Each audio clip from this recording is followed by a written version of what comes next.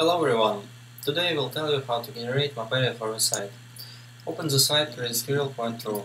Then select map area image from the left menu. There you can see some example of map area, read through instructions and generate your own map area. For generation we need a black and white image like this one. I prepared my image in advance. For generation we need to drag and drop image to the plot area, then wait a few seconds.